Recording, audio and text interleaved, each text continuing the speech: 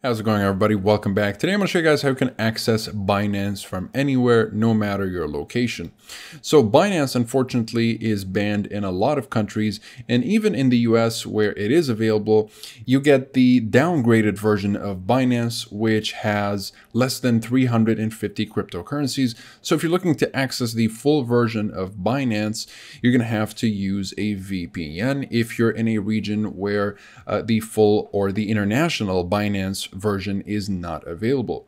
And I went ahead and tested over a couple of dozen VPNs that are not detectable by Binance, and I've narrowed it down to these three as the best overall for unblocking Binance. They all vary in budgets and features, so pick and choose depending on your own situation and what you're looking for out of these VPNs and your own budget and preferences, of course. Let's go ahead and just demonstrate using any of these VPNs. I know the full version of Binance should be available in Europe, so let's just go with the German server, for example. We'll go ahead and connect to Germany.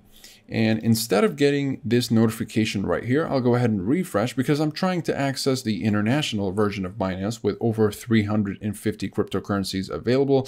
And there you go. Now I have access to it without having to get that notification that says it's not available to me because I'm in the United States.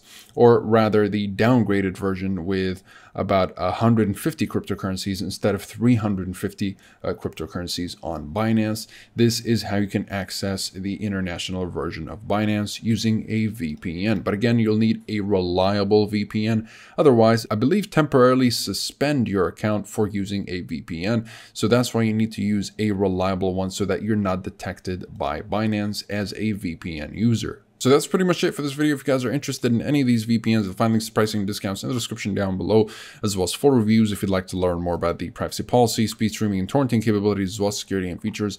And in case you're not satisfied with any of these VPNs for whatever reason, you can get yourself the refund through the 30-day money-back guarantee. Besides that, comment below if you have any questions. I'll be happy to answer all of them. Like and subscribe if you'd like to support the channel and stay up to date with everything VPNs and cybersecurity. Thank you guys very much for watching, and I'll see you in the next one. Have a wonderful day.